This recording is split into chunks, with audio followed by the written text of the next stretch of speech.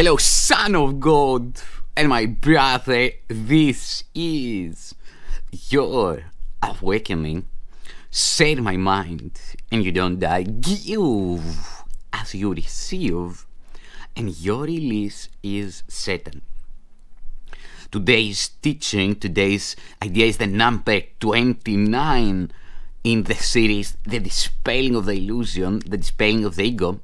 And the name of this teaching is God is in everything I see. The idea for today explains why you can see all purpose in everything. It explains why nothing is separate by itself or in itself. And it explains why nothing you see means anything. In fact, it explains every idea we have used thus far and all subsequent ones as well. Today's idea is the whole basis for vision. You will probably find this idea very difficult to grasp at this point. You may find it silly, irrelevant, senseless, funny, and even objectionable. Certainly, God is not in a table, for example, as you see it. Yet we emphasized yesterday that a table says the purpose of the universe.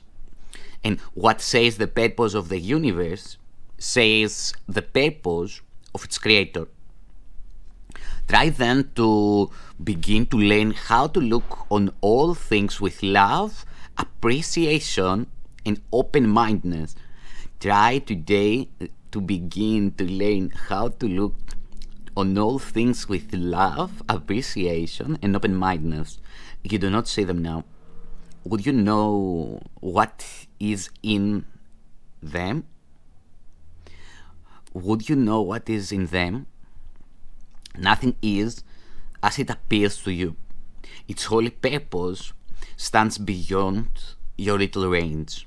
When vision has shown you the holiness that lights up the world, you will understand today's idea perfectly, and you will not understand how you could ever have found it difficult.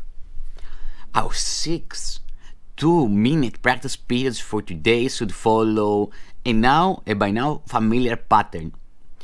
Begin with repeating the idea to yourself and then apply it randomly to randomly chosen subjects about you, naming each one specifically.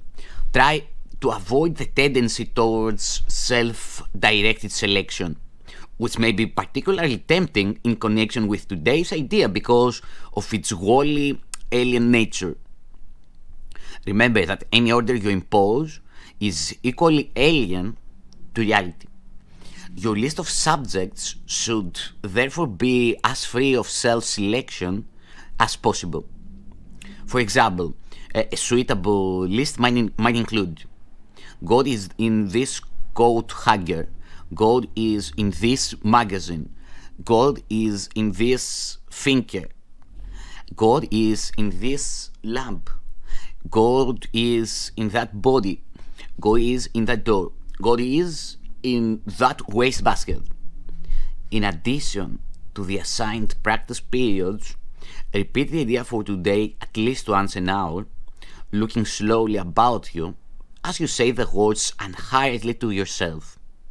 At least once or twice you should experience a sense of restfulness as you do this. God is in everything I see. Thank you.